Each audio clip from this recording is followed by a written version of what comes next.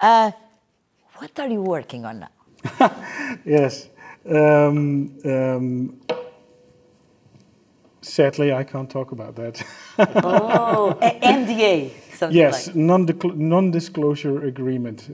It's something that is really common in games, that you have to sign a contract the size of a phone book to not tell anything about anything to anyone. Or it costs you a lot of millions.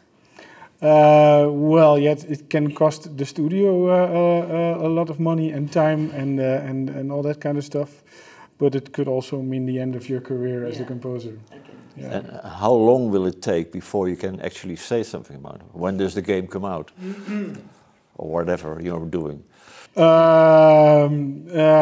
Yeah, that depends on what the people behind the studio or the studios that we're working with tell us. It is about a couple of years still to go?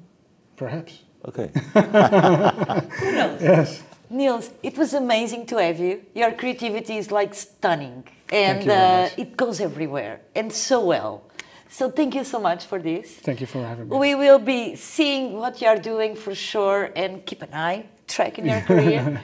And we call you when you can talk more about the future projects. Definitely, okay? definitely. We promise that. Yeah. Thank you so much. And thank you. See you next issue. Bye-bye.